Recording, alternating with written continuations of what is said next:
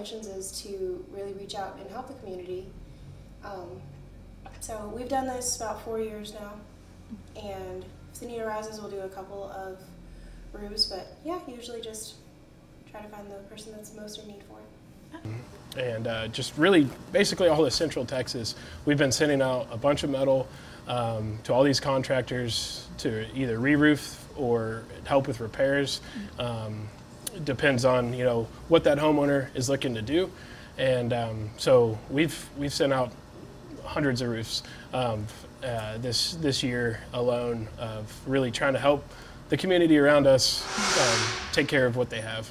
And I don't know how you guys measure the amount of metal that you guys send out for them. Do you know like how much you guys used during that period? Yeah, so the amount of metal, so we do a couple different things. We do your panels, like PVR panel, and then standing seam.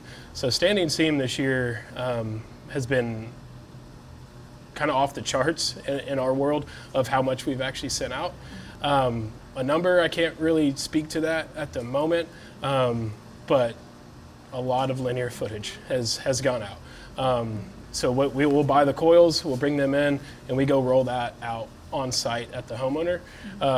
And so those panels get rolled out as they're getting installed. And so the amount of linear footage per house, an average house, you're probably going to be looking at 4,000 feet of coil would be probably a typical house.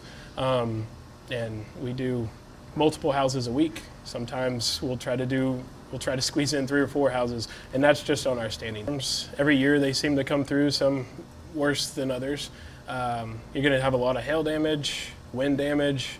You're going to have some panels peeled up, screws kind of back out. Storms come through. Some of these homeowners, they can't afford a new roof. And so this time of year, we get to really look back and refer, especially with some of these storms, we get more and more calls from other contractors that we haven't worked with in the past. We've definitely had a lot of customers coming this year, needing replacements for stuff like, branches falling on roofs and damaging. Nominations are due on Wednesday, and all you have to do is come to Caliber Metal and fill out an application. Reporting in Cameron, Brianna Smith.